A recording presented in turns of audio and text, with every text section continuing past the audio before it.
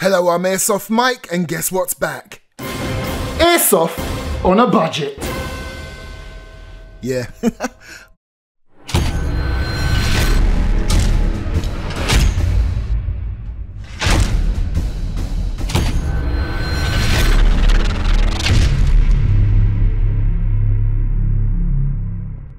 So here we go, another episode of Airsoft on a budget. And for the first time, it's a double unboxing. And first off, we're going to kick off with the STF-12 short version. And what I love about these, even though they are budget airsoft guns, they're all officially licensed. They have all the real steel trades, officially. And I think that's fantastic. So, we're going to kick off with the short version. First of all, can I just say, BO? I just find that funny. But anyway, it actually means Black Ops, not body odor. Right, so, and FABARM being the real manufacturers of the real shotguns. And they gave their blessing to BO manufacturer to produce these airsoft shotguns, although they are OEM'd by VFC. So, taking a quick look around the box, it may not look anything spectacular. Depicts the two versions right here in terms of the colour. However, did you know the real version comes in exactly the same box? I mean, all of this. I mean, it won't obviously have that on there or this.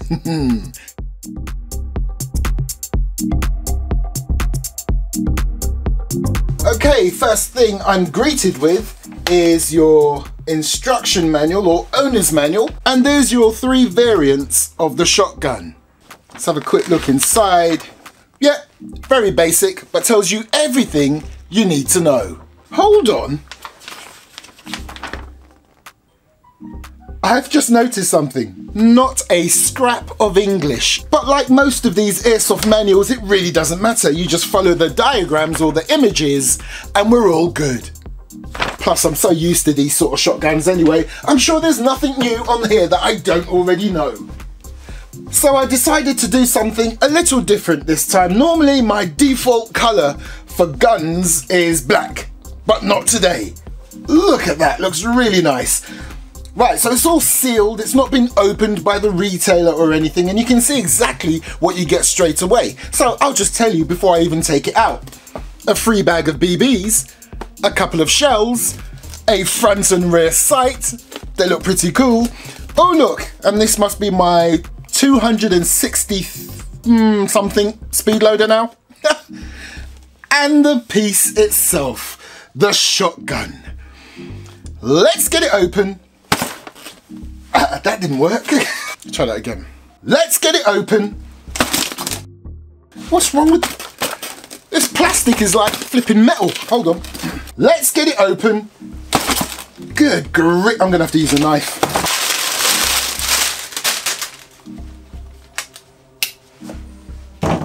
And there she is. Let's take a quick look at the shells first. So you get two. One red one, and I believe each shell will hold, yeah, it says it on there, each shell holds 30 rounds, so you get 3 times 10 shots, or I prefer to say you get 10 times 3 shots, because each fire, each pull of the trigger will fire out 3 BBs. And of course you get this black one, and you already know how much I love that combination of black and gold. Gorgeous. You also get front and rear sights, and they're, I would say, fiber optic style sights, okay? So that's pretty cool, and they actually look as if they are adjustable. I'm not too sure, but we'll check that out in a moment. Oh hey, this is voiceover Mike. I'll save on-screen Mike the bother. I'll show you this photo and confirm right now the rear sight is adjustable for elevation and elevation only. But to be honest, how important are adjustable sights on a shotgun? Not that very important, I don't think. But anyway, oh, this looks gorgeous. Loving the finish on the pump section right here and the grip. Oh, we'll get into that in a moment because, yeah, you've got a cleaning and unjamming rod. Absolutely loving how they have finished the grip on this and the forend. I mean, the fact that this is a budget shotgun, they really did a good job on how these parts have been finished. But what about the rest of this shotgun? Well, we'll go through all of this in a moment. Let's just get this other one open right now and have it sitting pretty in the background. Do you know what? Even though these are budget airsoft shotguns, boy do they look good. So let me take you through the features and the build quality, and again, let me just start right at the back, right here. I can't keep going on about how gorgeous they have finished this grip. It doesn't look cheaply made at all. The grip section anyway, and the forend, but we'll get back to that. And then when you look on the base, there you have the Black Ops logo. The attention to detail on this is amazing. So yeah, there's your grip, very nice. Let's just have a hold of it. Yeah, feels good. Obviously, when it's like this in this configuration and when you're not holding the front, even though it is a fairly light shotgun, it's got some weight to it, and you really do feel it if you hold it like this. But of course, once you got it there, still a little weight, not that heavy at all compared to some of my other airsoft shotguns, but it still packs a little weight. So it doesn't even feel that cheap either. Then we move to the rear sling point, your trigger guard, and your safety button. And look at what it looks like on the other side. It's got that nice sort of triangle shape to it. But hey, let's get back to the other side where you've got your real steel trades. There you go, your FABARM Professional. Then above that, it says quick release rail system. However, although that may be the case on the real version, there is a more expensive airsoft version of this, which is not airsoft on a budget, that takes gas or CO2.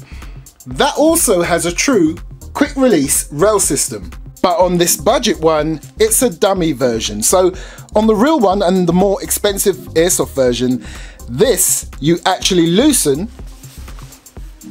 which will then enable you to raise the entire rail up and swing it to the side and then take it off completely. But not on the budget one. On the budget one, you would have to unscrew all of these screws. So yes, you can still remove the rail if you wish. Now, as we're talking about the rail, let's stick to the top and have a look at these very cool looking sights. Look how bright them bad boys are. Ha! For something so budget, pretty decent. And then look all the way down there to the front one, which is red. That also looks awesome. Look at that front sight right there. Okay, so let's continue. You've got more text on the side of the shotgun. Moving along, we get to this awesome looking forend. It's that same beautiful rubberized texture that just looks so perfect, including the grip. There's nothing cheap looking regarding the forend and the grip. I will get back to the body in a moment, but as we continue along, on that forend you have a lower rail. Now I know there is a temptation to put a foregrip there, but I wouldn't. If you can, swap that out for a metal one and then put a foregrip on it, because again, this rail, that rail, unfortunately, plastic. So as we reach the front portion of this shotgun, you've got this rather large, aggressive, what looks like a door breacher on the front. I wouldn't bother. Not even in gameplay. This is all plastic. Again, if they just made it metal. But anyway, plastic. Talking about plastic and metal, Everything on this bad boy is pretty much plastic or this beautiful rubberized finish on the fore end and the grip. Even your sling points, and there's your front one, are plastic. However, your outer barrel and your magazine tube in the real world, this is metal.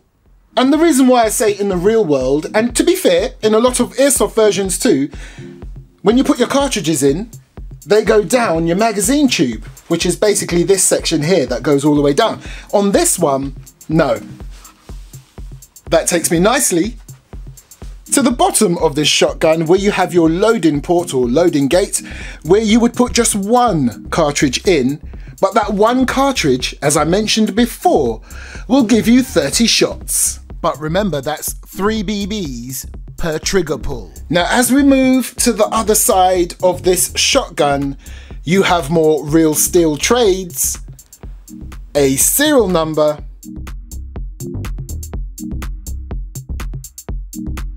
and right here, your release for your loading port.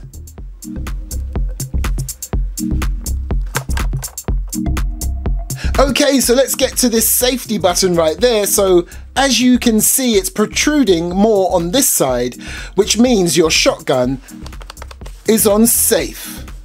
Trigger won't go anywhere. Push that in, and on the other side, you will see there's a red indicator. Your shotgun is now ready to be fired. Now, there's nothing in here, so it's completely safe. Now you can move the trigger. So what about the overall construction? How solid is this thing? The grip, solid. The rail system, that's all solid. The fore end,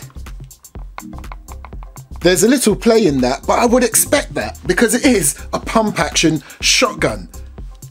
Yet there's some play in the front sling point and not as much in the rear one. Okay, so let's get these shells ready. So I should be able to put 30 in each. Start with the red one with the supplied speed loader. So I might as well get these two ready for the longer shotgun. Now you can sit your cartridge on the door like this and then close it, or just shove the cartridge straight in. Which is totally different to this type of shotgun where it has a lovely long magazine tube. Oh, by the way, did I also say I absolutely love the colour combination of black and silver? Oh my gosh. But anyway, this sort of Remington style shotgun, loads of cartridges up there, down your long magazine tube, and you can even put a cartridge straight in there. But hey, this is another brand new shotgun for a new video I'm going to be doing on another day. Right, let's get a cartridge in the long one. Absolutely loving this long one as well. And I'm probably going to end up getting the CO2 version of this as well. These look so awesome. So the first thing I want to do, apart from putting some iPro on, is to make sure these shotguns work. So they're both ready.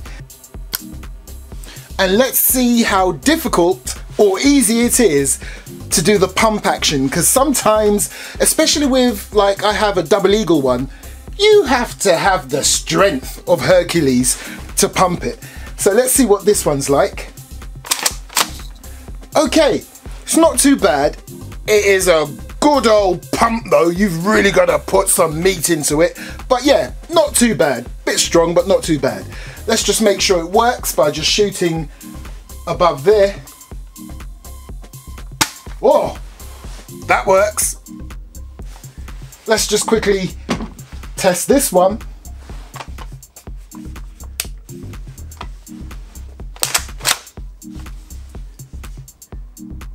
Oh, that works.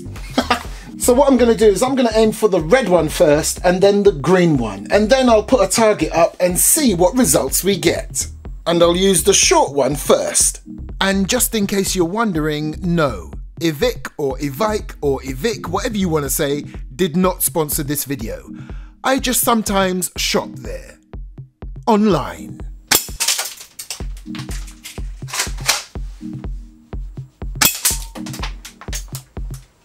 Yeah, baby!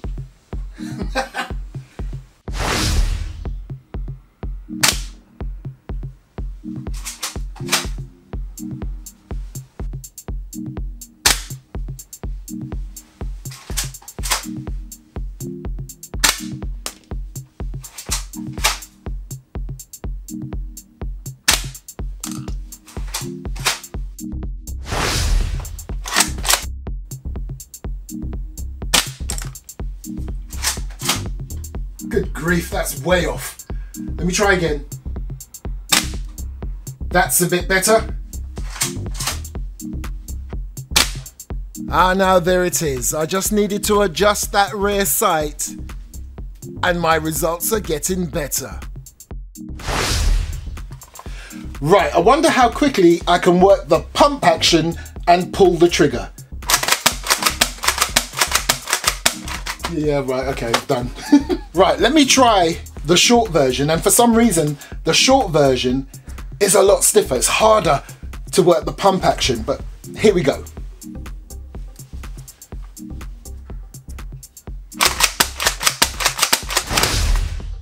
Now I'm gonna do a chrono reading, but please, take what you see on screen with a pinch of salt, and don't be too shocked. Now, I did warn you. It's never an easy thing chronoing a shotgun that shoots out multiple BBs. I mean, it's only 3, but it's still multiple BBs. So don't take that as gospel, because look at what happens when I fire it again. Okay, 435. And then when I tested it again a little later on that day, so I can only assume brand new shotgun, brand new spring, it needs to settle down a little bit as it is doing here now. It should settle down to around the 300 plus, but right now at 377, still a little too hot for most gameplay arenas. So, what are my initial thoughts on these shotgun beauties? They are worth every single penny. They are budget, but they look amazing. Possibly a bit too much plastic for my liking, but they still feel amazing and look amazing, especially at this price point. In America, you can pick these up for around $60. In the UK, about £60, £65. In euros, similar prices. If you like this, check the video description. There'll be a list of all the retailers that I know of that stock this. Thanks for watching. Oh, but hold on. I've got to do a quick giveaway. Do you remember a couple of videos ago or so I said I was going to give away that all new Bluetooth chrono machine? I've decided to have it only available to my true watchers and followers of my channel. There are people out there that only watch the giveaway videos because they want something.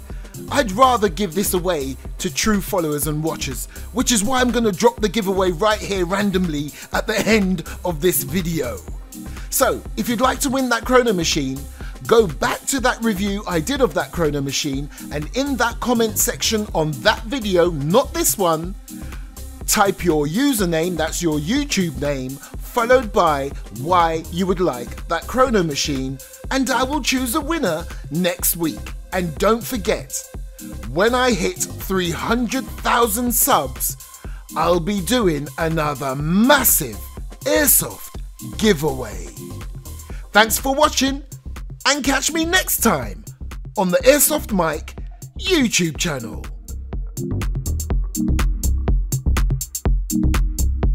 Just in case you thought it was all play and no work. Wrong.